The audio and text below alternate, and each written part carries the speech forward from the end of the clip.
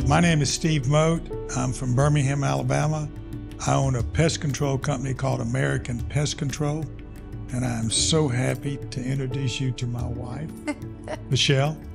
And we are so thrilled to close and sell the pest control company to Anticimex. I remember going through high school and especially college, and many people, our counselors, would sit down and said, "Steve, what do you want to be?" I was not the child that said, "I want to be a doctor, I want to be a lawyer." I'm a numbers guy. I'm not an accountant. I thought I wanted to be an accountant, but when I found out that accountants have to spend 18 hours a day behind a desk, I can't do that.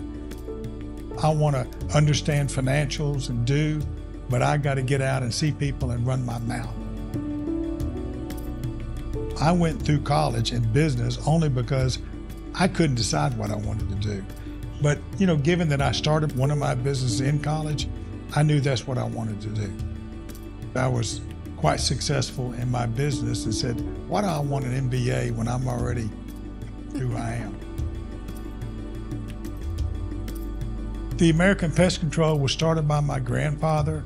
I knew that he died and that my uncle worked there, so he took the business over. But I moved away, you know, high school and college in Mobile, so really was not part of the business until I came back to Birmingham. I had my own business. My uncle ended up getting older and selling the business to my partner, so it all kind of moved around back to us. So we were very thankful that we were able to buy it, get it back in the family, and then we managed it and acquired a bunch of people and made it successful. I met a guy that tried to come by several times, phone call, dropped by the office, and I finally met him. Sean told me his story about trying to roll up some pest control. He wanted to use me as a platform company, and I was not a platform company because I'm 70 years old. I'm trying to get out, not get in.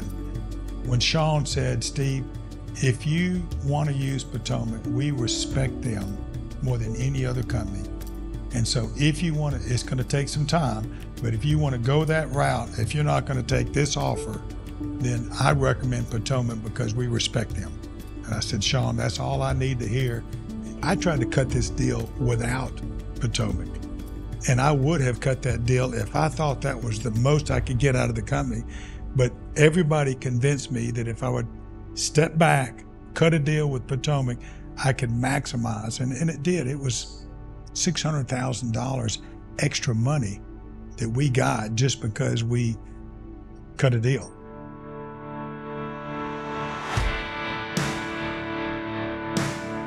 Paul brings tremendous experience and tremendous potential for you to maximize the value of the pest control company. So he has been a very impressive person and company, including the Mexican, to make it all happen.